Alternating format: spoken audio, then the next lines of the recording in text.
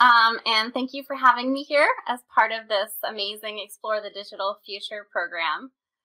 Jen and Laura asked me to come and speak with you all about computing education and share a little bit of insight into sort of the technology industry and applications of computing skills in the real world.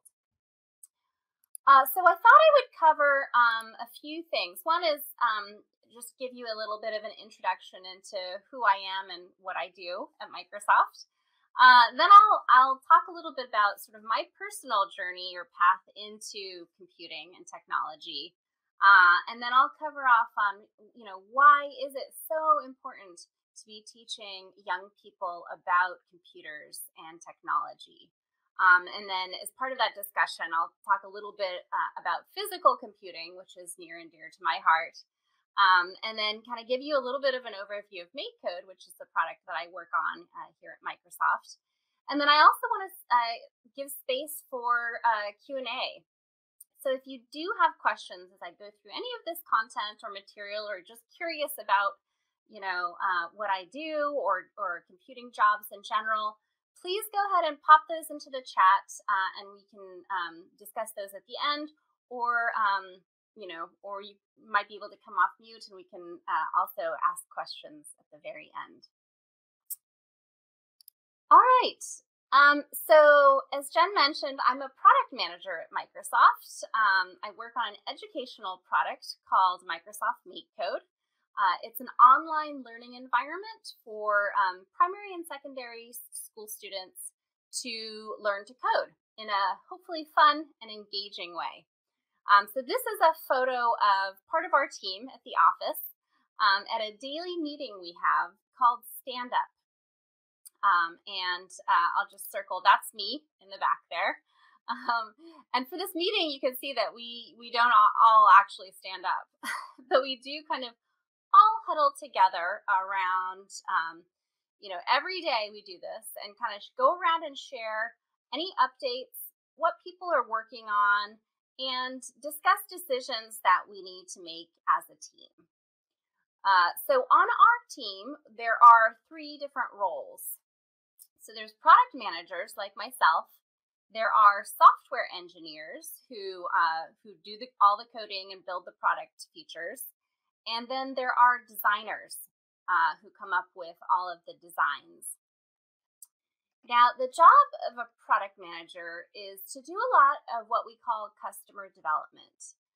And this consists of user testing, interviews with customers, market research to identify opportunities and trends, and then bringing back all of these insights to the team to sort of determine our product roadmap and also manage our release schedule. We also do a lot of training and documentation on how to actually use the product for customers. We also do a lot of data analysis and reporting on how the product is actually being used, and kind of are just general stewards of the product. And again, we work very, very closely with both the design and engineering teams to come up with new product features and capabilities. So let's back up a little bit, and I thought I would spend some time kind of sharing with you all my journey into computing. And this started when I was 11 years old. We had some neighbors who, Mr. Simon, who would come over, every afternoon or so for tea with my parents. And one day he was complaining that he couldn't understand this newfangled software called Excel, Microsoft Excel. And he was trying to do his taxes and calculate his household finances using this program, but he was having so many issues. And so my mother volunteered me to help Mr. Simon. And so one day after school, I went over to his house and kind of took a look at his spreadsheet and tried to help him with calculating his taxes. And so just kind of helped him format the columns and rows, did a few very lightweight formulas for him. But he was so impressed with this that ever since then, he started calling me the tech whiz kid, right? So it would be like, oh, there goes the tech whiz kid. And for me, that was kind of a turning point, because even though I, up until then, had not considered myself, exceptional with computer skills or, technology, because of that sort of perception that, oh, well, maybe I am pretty good at technology, that became a reality for me. And so I turned into the go-to kid that people would go to when they had problems with their computers, or couldn't figure out their modem connections, or even needed help programming their television remotes, right? And so this idea of, at this young age, this perception that, yes, you are good at, technology is so important for students. And so that was a great first kind of introduction into technology and computing for me. And it really kind of helped build my self-confidence that, I could do things with technology and computing. Unfortunately, neither my middle school nor my high school had any computing classes or any technology classes in general. And so my next kind of brush with computing came at the university level. Now, I had gone to university thinking I would be a math major. I had a really great math teacher in high school who really influenced me, and I loved math. But, and at the time, the math department was co-located in the same building as the computer science department. I distinctly remember freshman year in college, sitting in a, quite boring math class where we were, proving theorems, doing these very long, complicated theorem proofs. And just looking out through the window of the door of the classroom into the other classroom across the hall, and seeing these kids, wiring up these things, and there were lights and like buzzers going, and thinking, what are they doing? That looks like so much fun. And so the next semester I signed up for that class. It ended up being a intro to CS class where students were, breadboarding their own very basic calculators with circuits and LED lights. And I just kind of fell in love with the idea of building stuff with technology. And so after that class, it just kind of hooked me. And I went on and majored in computer science, and was also a volunteer at the computer lab and a teaching assistant, and really kind of gravitated to those classes. And after university, I got a job as a software developer, and also an IT admin, and then came to Microsoft, where I really kind of came to the insight that I loved jobs where I could use computing in a very creative way. So I've been working at Microsoft for the past 17 years now, and I've had many different jobs along that way. But like I said, the jobs that I really love the most are ones where I was able to use technology in very creative ways, and also in teaching and learning. And so the job that I currently have now is one of my favorite jobs, because I get this photo is of me at a computer science fair with some students demonstrating one of the microbit air guitars. So things like this is what I really love to do. All right, so let's talk a little bit about why we think it's important to teach computer science. So I think we can all agree that the purpose of education is to prepare students for ongoing education, for their careers, and for citizenship. And I love this quote from Malcolm X here, where he says, "Education is the passport to the future. Tomorrow belongs to those who prepare for it today. And, that's true even more so today, probably. We live in a time of unprecedented technology change, right? With hugely rapidly evolving economy and labor market. And so these are some of the job listings that I pulled online for the year 2030. These have been predicted. And some of these exist today, actually. But things like this augmented reality journey builder, so designing virtual experiences for retail and whatnot, and games. AI healthcare technician, this one actually exists today. So using artificial intelligence to diagnose and treat patients. Smart city analyst, so analyzing data from IoT sensors, and transport controller, for the brave new world of automated vehicles and drones. And all of these jobs require a deep level of comfort and understanding of technology. These aren't specialized computer science jobs. These are going to be normal, everyday jobs.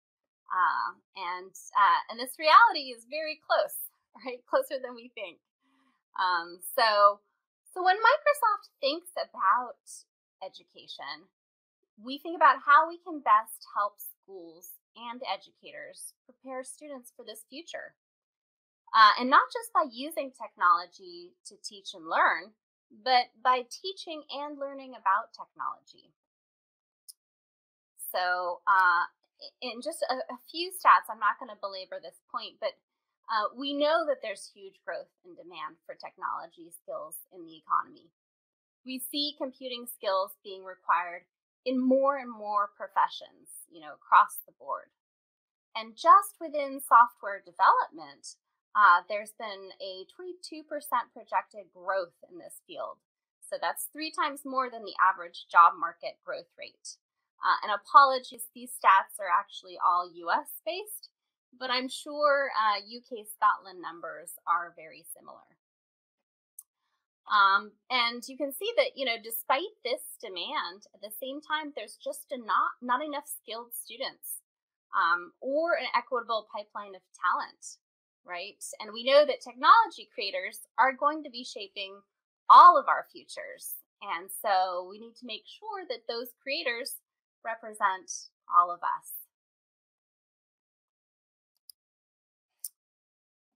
All right, so we do know that computer science at the primary and secondary level is critical to prepare students to be successful in this digital world and to create that diverse pipeline. But I think we do know also that computer science has had some challenges in this space. One of the big challenges is, of course, educator capacity. There's just not enough teachers with these skills to teach these subjects, and that's why you all are in this program. And the second challenge, I think, is also equitable access and engagement, right? We see girls and other underrepresented minority student populations opting out of these types of classes. And so our challenge is to make learning about technology fun, relevant, and exciting for every student. And so that's why we're trying to shift more of this sort of computing education from these computer lab type environments into more of the core classrooms and the core curriculum in schools. So more like spaces like this. And this is what we call sort of hands-on computing.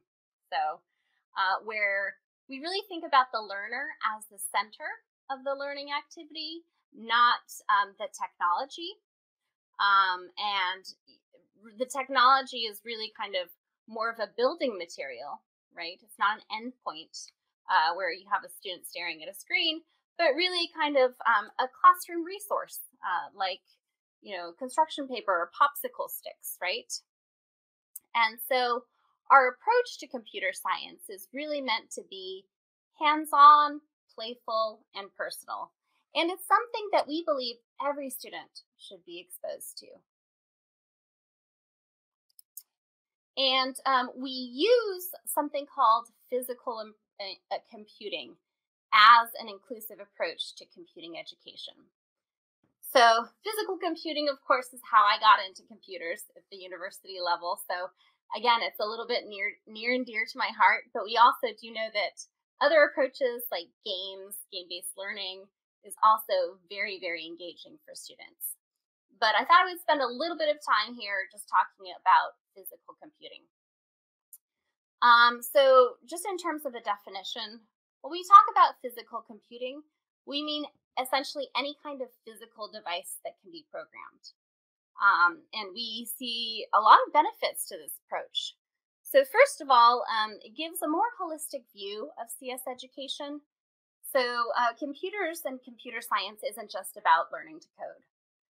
That's a big part of it for sure, but computer systems are made up of hardware, software, data, networking, right? It's important to be able to teach all aspects. Creativity and self-expression. You know, I talked a little bit about this before and about that being sort of one of the grounding principles of my career. Technology is extremely creative, and physical computing even more so, especially when you bring in the crafting and the making aspects. Makes it so much more engaging for a broad range of students. In a lot of these projects, you know, the coding isn't necessarily done for coding's sake.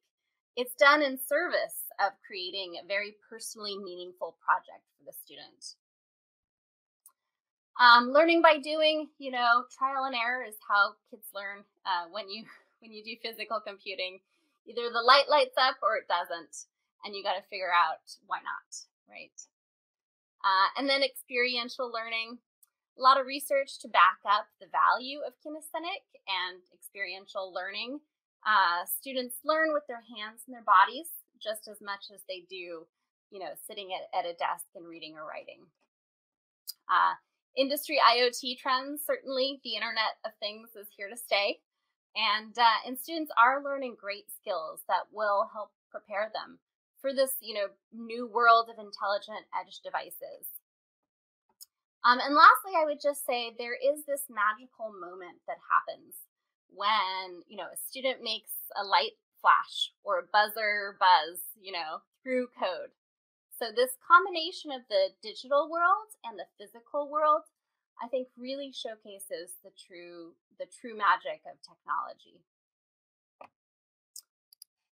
And we're definitely seeing evidence that this approach is working. So this is just some stats from the BBC back in 2017, I believe. They did this study where they did pre and post surveys of students, you know, and they distributed about 1 million microbits across the UK, and found that there was a 70% increase in interest among students, among girls, especially, to continue studying computer science after having been exposed to the microbit. So, encouraging results. If you are interested in learning more about the benefits of physical computing, there's a lot of research available, both on the MakeCode site as well as the microbit.org site. All right, I'm just checking chat to see if there's any questions here. Yeah, okay. So let me switch gears really quick and talk a little bit about MakeCode, which is the product that I work on. So again, we got a lot of our roots of MakeCode around this physical computing aspect. And so that even shows up in our name, MakeCode. We really believe in the value of constructionism learning and making things as well as coding. So combining that magic of making and the maker mindset with the power of code.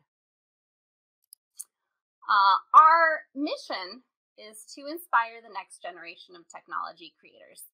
And as I mentioned before, you know, we really do this by trying to make an approachable experience for students with a broad range of interests and skill levels. You can find our product online if you go to MakeCode.com. You'll see we've got a few different code editors available. Certainly for the microbit, which is what I talked about before, that was our very first code editor. But we also support other microcontroller devices, some robotics, and then games and game-based learning, as I mentioned before.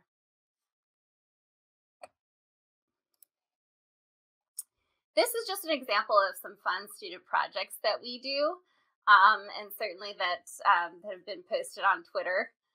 Things like a magic wand, those air guitars that I talked about before, laser tag, and these wrist cuffs, this pedometer wrist cuffs, as well as like wallets that calculate how much money you have, things like that.